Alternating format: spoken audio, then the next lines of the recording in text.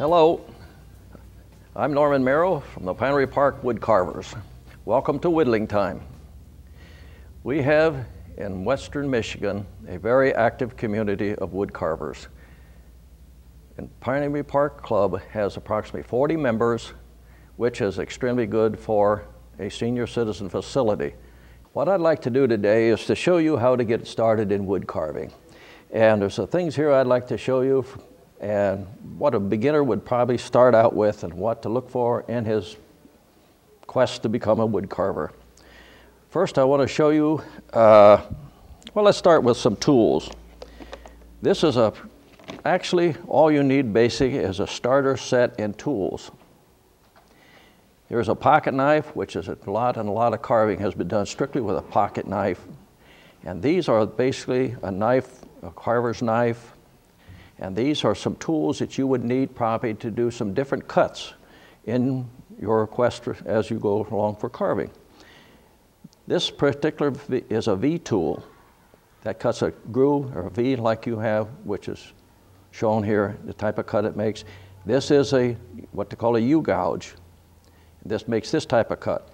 This is a knife, which will take a flat cut or a little chisel-like cut. This is a slant chisel type cut.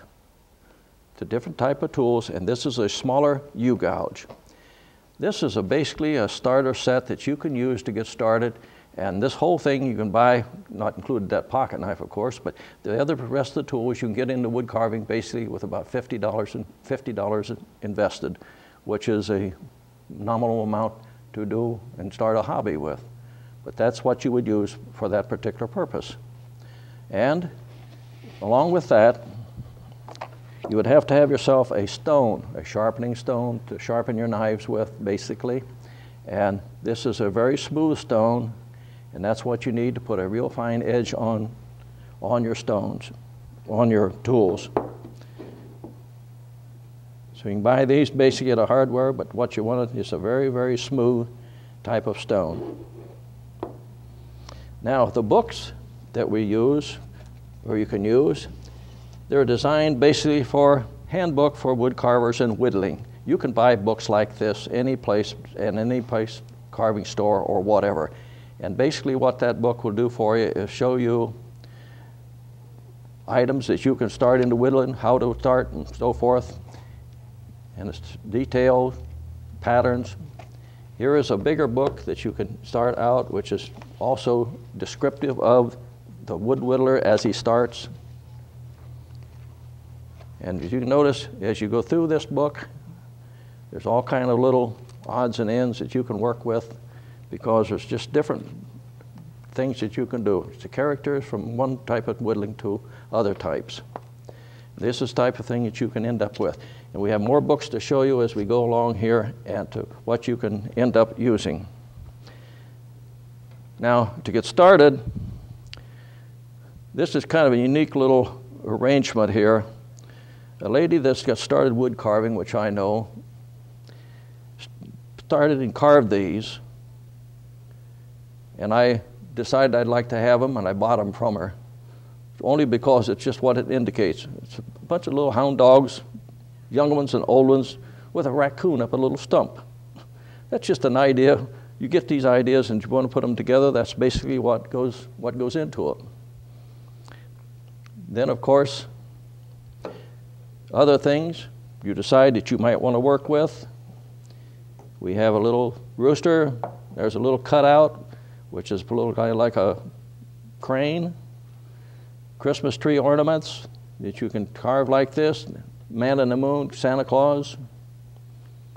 Then you can even work on shoes, Dutch shoes. This is basically a little, what they call a rough out or cut out, which you can continue to carve, and you're going to come up with little stuff like this. There's a little mountain man, a little guy, kind of a guy that's strictly a pocket knife type of thing that you can do with pocket knives. This particular little guy right here, which I imagine the idea came from this particular book, Animal Caricature Carving. And if you open this type of book up, these are all aids and helpful tools that help you get into the deal of carving. And whatever you choose. It can be birds, it can be animals, it can be people. But basically, that is what you're up to. When you pick up a book, you can learn, teach yourself, find out exactly how you'd like to go about it. Now, as you go along, as you carve, here's a neat little item. This is a bottle stopper. Not a bottle, it's a bottle stopper, but what it is somebody, it looks like he's directing or reading or making a speech from a little piece of notes that he has. But as you pull down this little deal, he raises these glasses up, spectacles up. It's a bottle stopper. Like if you want to put in a soda bottle or whatever, basically a lot of people just put them in and stand them up just to look at them because they're animated. This is a little, another caricature carving. I did this, started this, sang at a music festival. I sat down there and listened to the music. I was there for about 3 days, and I was just decided about the second or third day I needed something to do, so I picked up a piece of wood and started whittling on it.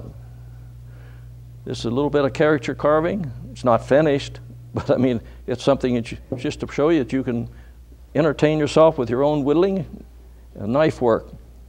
This is a piece that is a finished piece, more or less, a little caricature.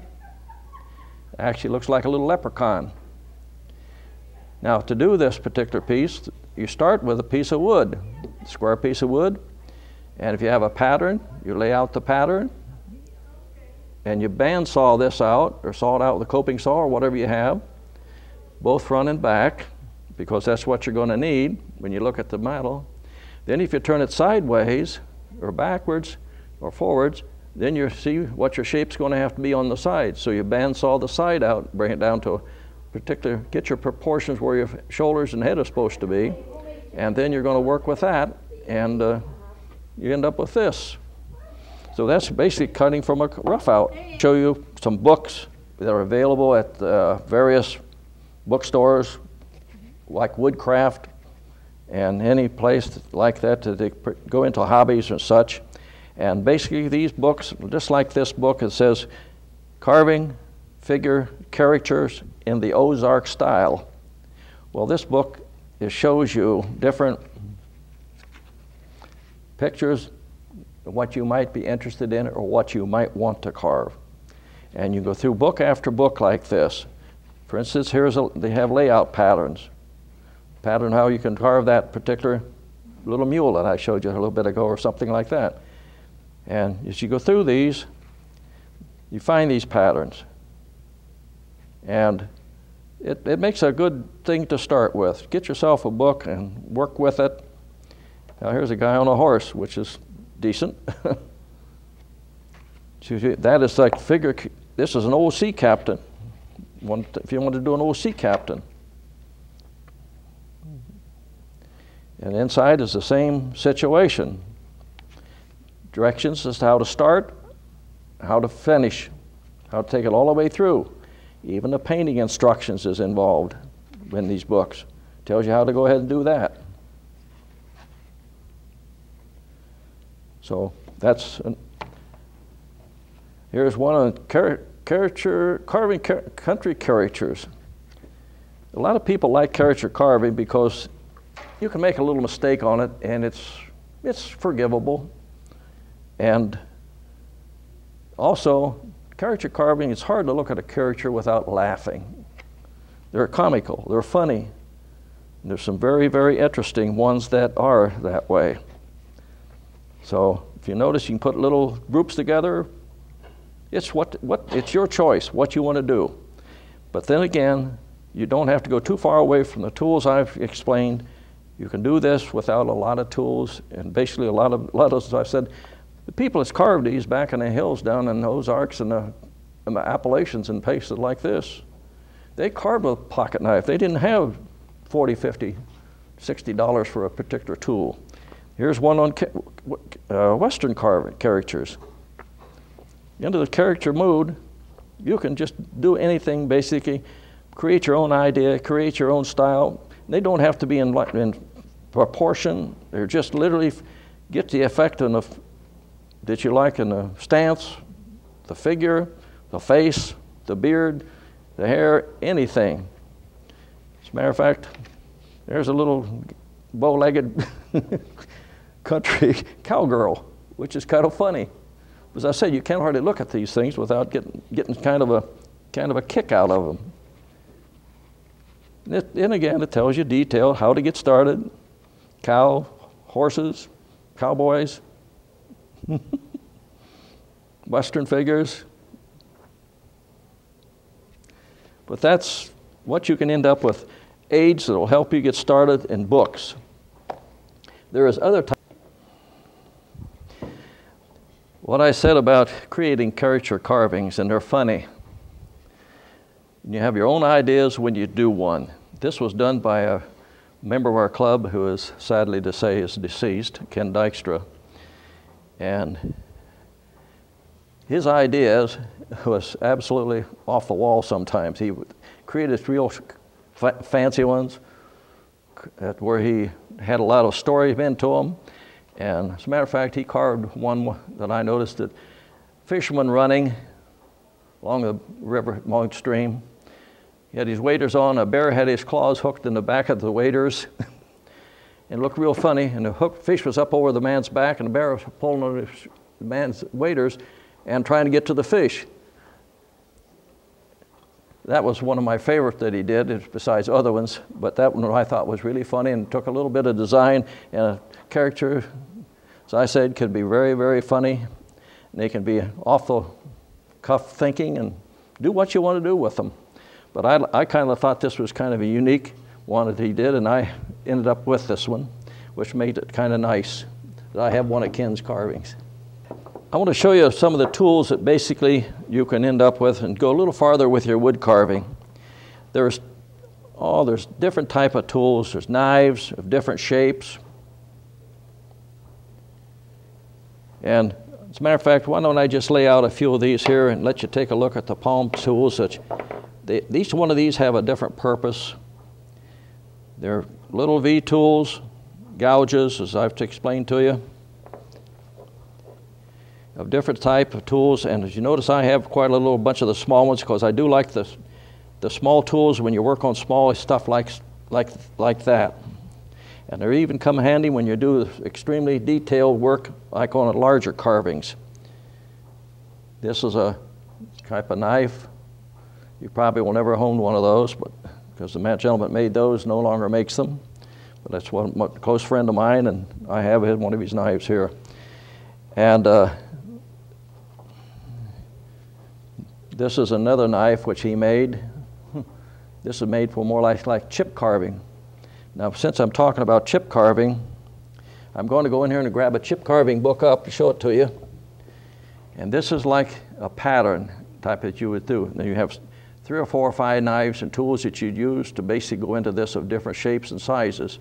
And this one here happens to have the blade that you would use for cutting a lot of your deep V's and such in, where you cut down in the corners and stop, cut and stop, and that's what that one's basically is designed for. And when you look at a chip carving type of thing, this is a little bit of a different way to go to carve. You lay your patterns out on a piece of wood, and you can carve any type of pattern basic that you want to. A lot of people carve like tops and jewelry boxes. They'll make plates out of them, hang on the wall. Any design you'd like to create if it's on an object that you want to do. And that's chip carving is a whole different field, but it's also a very rewarding field because you can make a product and it looks good when you're finished with it. It's got the detail and everything it's involved with it. There's another type of carving which is called relief carving. You take more or less a flat piece of wood, a flat board, or a flat surface, and you carve like a picture in it.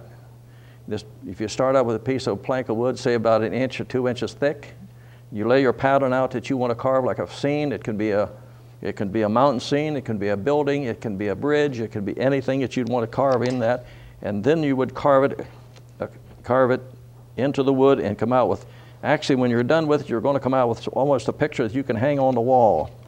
And give you an idea of this, here's a nice colored picture of some stuff that you can hang on the wall with it. There's a whole new field of carving. It's not new, but I mean it's a different field than what I've been explaining, like the whittling type. This is almost like a photograph. You can paint these things and hang them up, and they're really kind of nice. Here's another picture. I'll show you the back of the book. That's a little different. The lady that I explained to you a little while ago that did the little bunch of hounds around the tree of the raccoon, she got into this, and she was doing birds like bowls, hanging, and like a bird sitting inside of a bowl on a tree limb.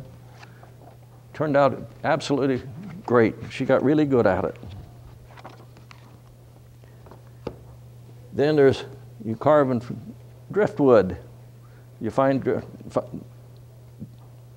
wood along the seashore, any place. Lakefronts. You pick up a piece of wood and you carve a face in it. What they call wood spirits, basically. It's what they refer to it as. There's to give you an idea right there on that page. It's really kind of nice. But it's where your interest in this type of carving will take you, what you want to do. They carve these in bark, like tree bark. Anything that you choose to work with. We're talking about driftwood. This is wood that you find. It's like what they call carving weathered wood. If you can find these tree stumps, you can find anything that you look at it, you want to put a carve in. It's carved weathering wood, but it's what you find out there that's been laying in the woods or laying in the stream or laying anywhere you want to go. You can find it. You pick it up, and if you want to carve a face in it, an animal or something, you can do that. And weathered wood is a natural. You don't even have to do much painting on it at all. You just leave it basically as you carve it. But that'll give you an idea of what you can do with, as you advance in carving, go a little farther along with it. That's what you can end up doing. We talk about roughouts, for instance, where you can buy basically items that you can carve from roughouts. You can buy these roughouts that there's people that have them, just like this particular gentleman, Moore's roughouts. Catalog. This takes away a lot of the wood, and it also installs a lot of the proportions for you.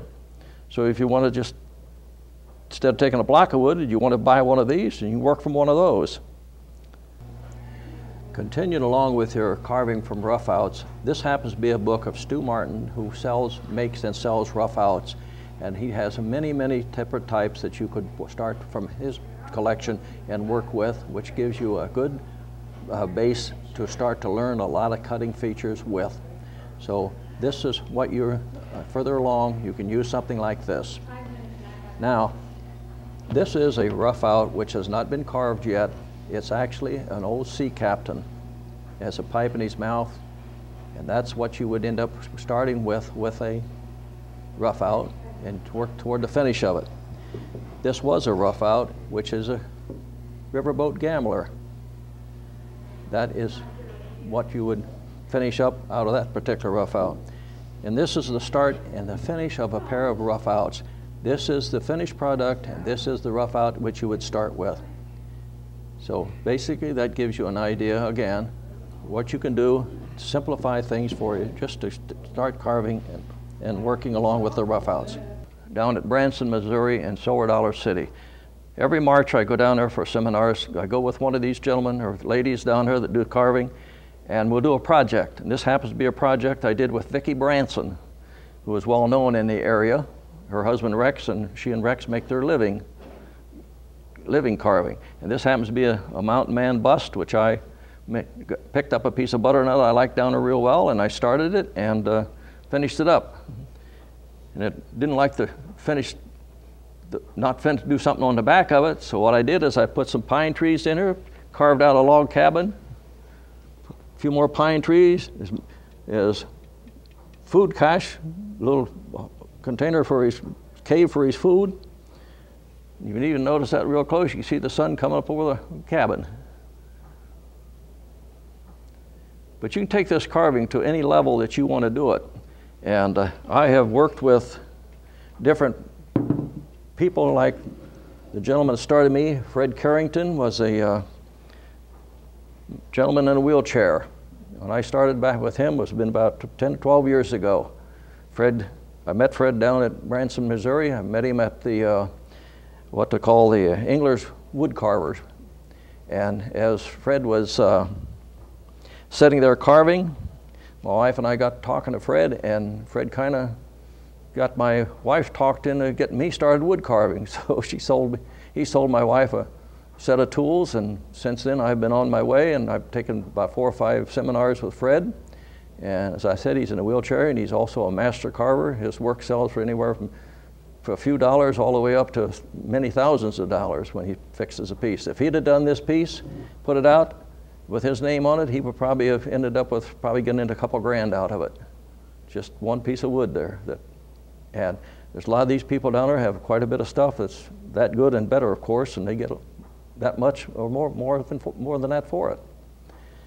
But as I said, I've taken classes from a seminar that's held down in Branson every year, and guys like Gerald Copeland, Janet Cordell, Brad Carrington, Vicki Branson, Rex Branson.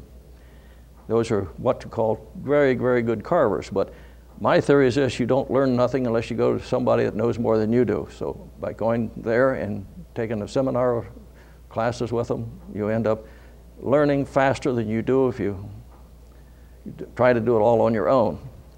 Now, when you go into stuff like this, here's a couple of which is what they call, Jack Ham puts these books out. How to Draw Animals by Jack Ham, and then it says Drawing the Head and Figure by Jack Ham. And these diagrams and drawings that he has in there are very down to detail. And these 2 books, which Fred Carrington said these are his Bibles, because you can get all the expressions, you can get the size of the face, the different proportions. Just for instance, when you lay out a face, look at these proportions they use here. Just square it off just all different ways, and you position the eyes, and the nose, the ears, and that's why these books are very, very helpful to anybody that wants to do it, to carve. If you notice this, there's a whole face, but you can carve that with a little bit of effort and experience. You can come up and carve out what you want to in a face. You get the expression in it and so forth. But basically these books are what you really, really should have if you want to go into more of the detailed carvings, the finer carvings. Same thing with the animals.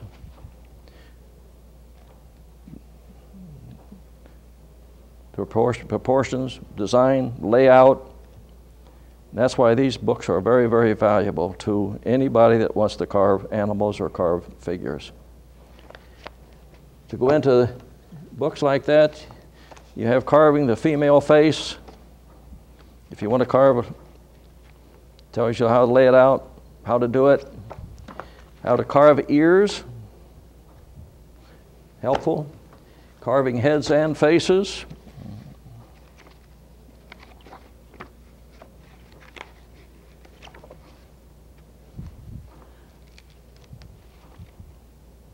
It's all kind of instruction you can actually end up getting.